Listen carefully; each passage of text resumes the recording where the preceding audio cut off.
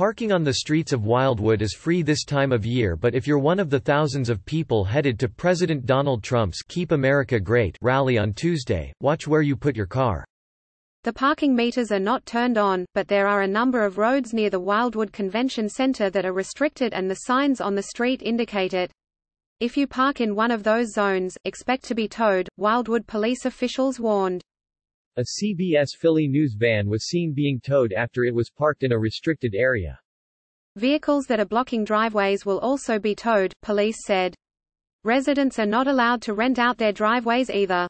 Some private businesses were seen posting prices of $50 to $100 for parking right off the boardwalk.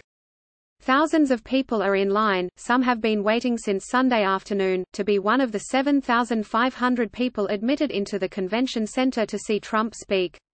The doors open at 3 p.m. and Trump is expected to take the stage after 7 p.m. He'll be flying into Atlantic City Airport and then taking a helicopter to Cape May Airport before traveling by motorcade to the convention center. More Trump in Wildwood coverage. Trump often exaggerates crowds at his rallies. Here's what happened in the past.